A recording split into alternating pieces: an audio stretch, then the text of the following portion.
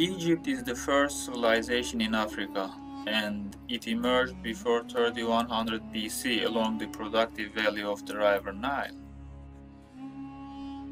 Ancient Egypt is famous for its great tomb building projects, the hieroglyphic writing system, and bronze technology.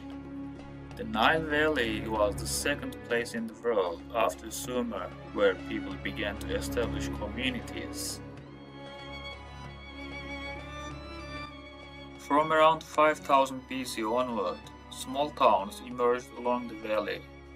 The towns here developed over time and formed the two kingdoms of Upper and Lower Egypt. Menes, a pharaoh of the early dynastic period of ancient Egypt, united both kingdoms in 3100 BC and built a capital at Memphis. Ancient Egyptians believed in life after death, and they believed that they had to preserve their bodies so they could use them in the afterlife. The Egyptians believed that when they died, they would make a journey to another world where they would start a new life, so they devised a way of preserving dead bodies by embalming or mummifying them. All the things they had used when they were alive were also buried in their graves.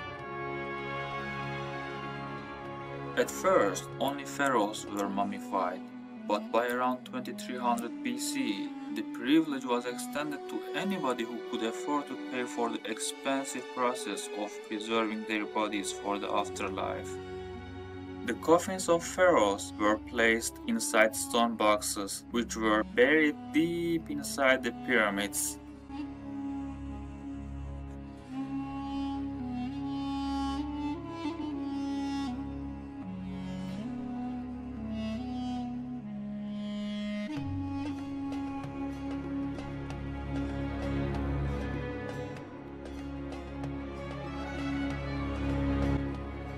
Ancient Egyptians had a very rich mythology. Their religion was a complex system of polytheistic beliefs and rituals.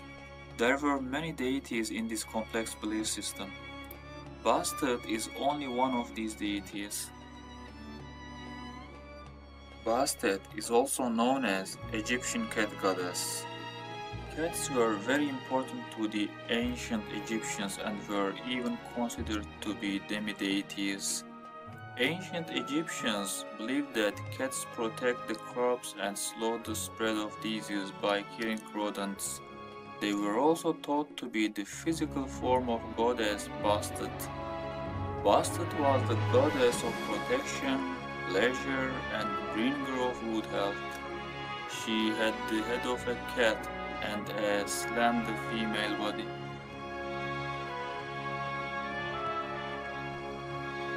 Bastet was daughter of Ra, which is sun god of ancient Egyptians.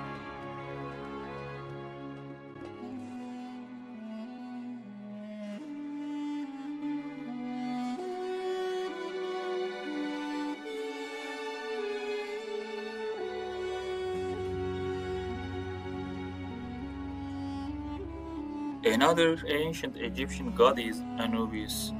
Anubis is the god of mummification and the afterlife, as well as the patron god of lost souls and the helpless.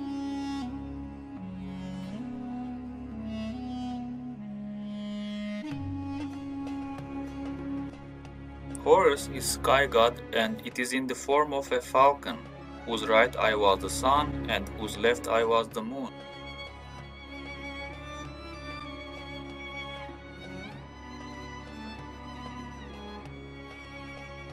Osiris was both a god of fertility and the embodiment of the dead and resurrected king.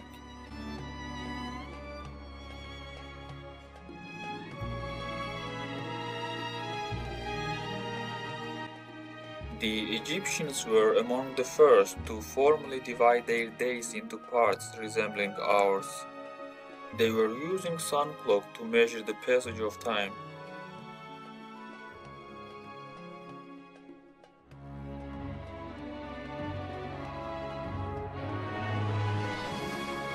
Another thing should be known about ancient Egypt is papyrus. The Papyrus plant is a reed that grows in marshy areas around the Nile River. In ancient Egypt, the wild plant was used for a variety of uses, and specially cultivated papyrus, grown on plantations, was used to make the writing material.